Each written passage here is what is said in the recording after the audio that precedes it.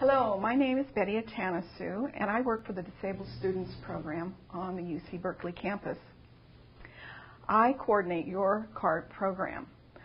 CART stands for Communication Access Real-Time Translation. It is also called captioning. In this video, we will explain what CART is, who uses CART, how it works, and why it is so important. Also, we will demonstrate CART and give you some tips when using it. CART is the instant translation of the spoken word into English text using a steno machine, a laptop computer, and real-time software. The text appears on the laptop's monitor or other displays. This technology is primarily used by individuals who are deaf or hard of hearing.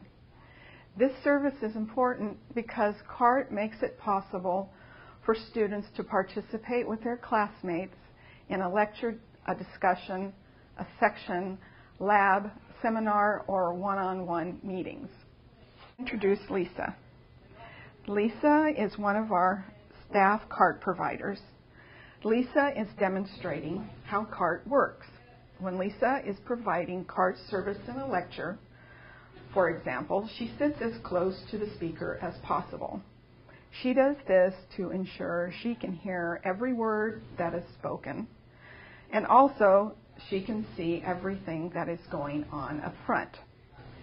She also needs to be able to see the speaker's mouth. Lisa may also need to sit near the closest electrical outlet. The place for you to sit is either on Lisa's right or on her left, so you have a full view of the laptop screen.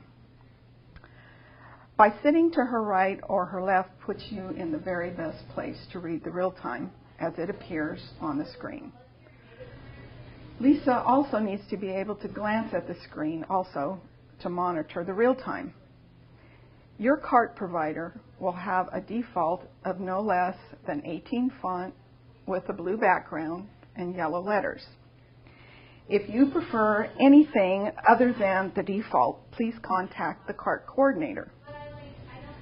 Some extra tips to ensure the best real time is that you refrain from speaking to the CART provider during real time, as conversation will distract from focus and important information could be missed.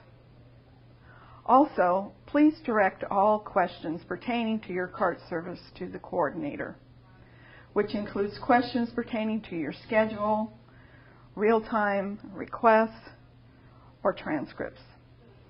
And also, don't forget to request your accommodation letters for all your classes you're receiving CART services. Have a great semester.